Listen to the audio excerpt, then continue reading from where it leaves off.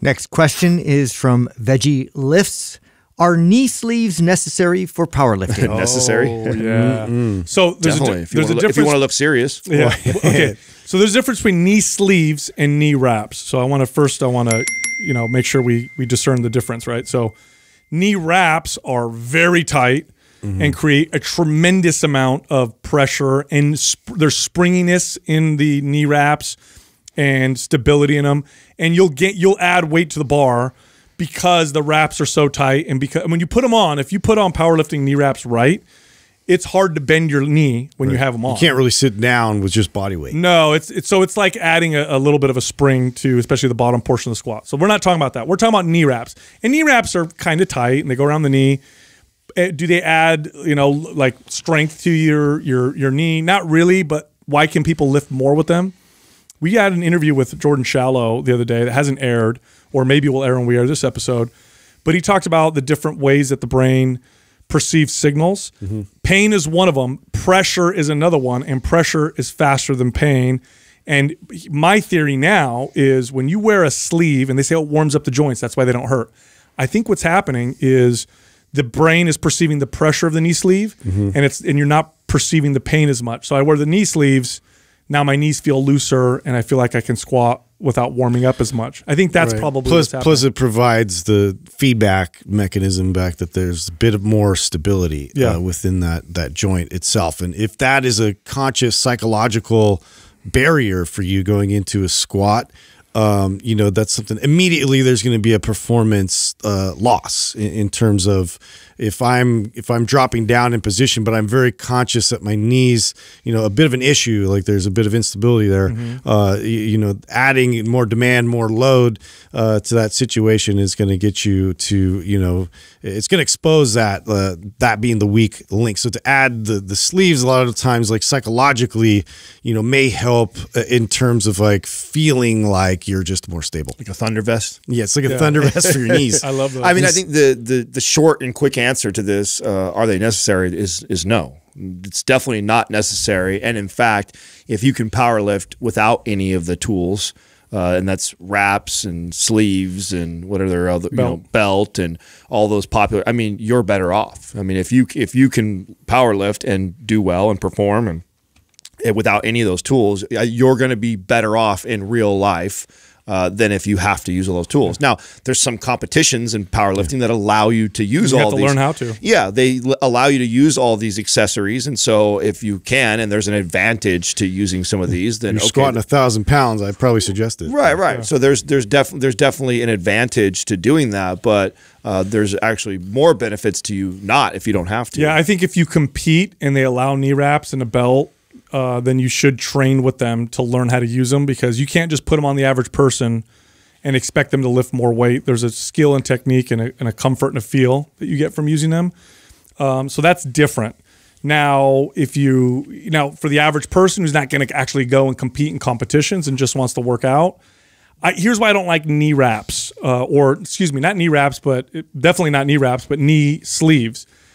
I think it hides the issue, and I think it prevents people from solving the root issue. So if my knees kind of bother me and then I put a wrap on and they feel a little better, I haven't solved the problem. You're not really listening to your body's feedback. No, and I would even go as far as to say if you don't solve the problem and you allow yourself to train heavy because of knee sleeves, then the risk of injury is even higher down the road, because now I'm pushing through, or maybe my body's not perceiving the pain the same because of this outside pressure signal, and I can use more weight, and now my risk of injury later on becomes a bigger problem. Do you think more people use them because they are trying to tamp down pain, or do you think more use it because of the advantage it gives you for like the rebound effect?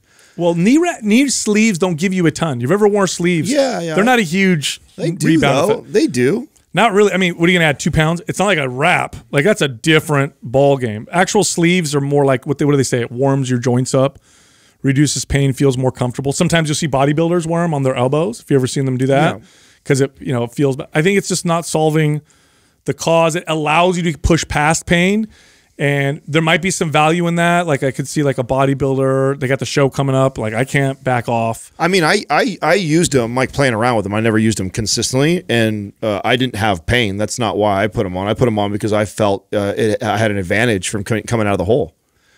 I mean, I get that from the compression pants too, but they're not compressing so much. Right. I think it's really the feedback. It just feels tight, and so you don't get a whole lot of stored elastic energy. Yeah, that's not a ton, but I feel like that because, like the way Jordan was explaining it, how it communicates to the brain, your CNS probably allows you to perform a little bit better because of that outside, kind of signal. Yeah, interesting. But I mean, relying on it and not solving like if your back hurts if you don't wear a belt, so you always wear a belt, like you're setting yourself up for some problems. You might want to figure out why the hell your back hurts in the first place. And that's how I feel about sleeves like this. Now, if you use the sleeve as a way to allow you to move in a way that solves the root cause, then now the sleeves are being used, in my opinion, in a really good way. Yeah, I think it's become like a thing.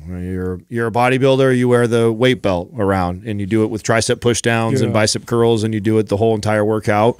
You're a power lifter. You've got your knee sleeves either like part of the uniform, rolled up, or you got them hanging down on your ankles until you go do your deadlifts or like that, or your squats. It's just I think it's become an accessory as far as like apparel. I remember as a kid, obviously bench press was the exercise. That's the one all the guys in high school talked about. How much could you bench? So all I focused on was how strong I could get in a bench press, because that's what the bragging rights came from.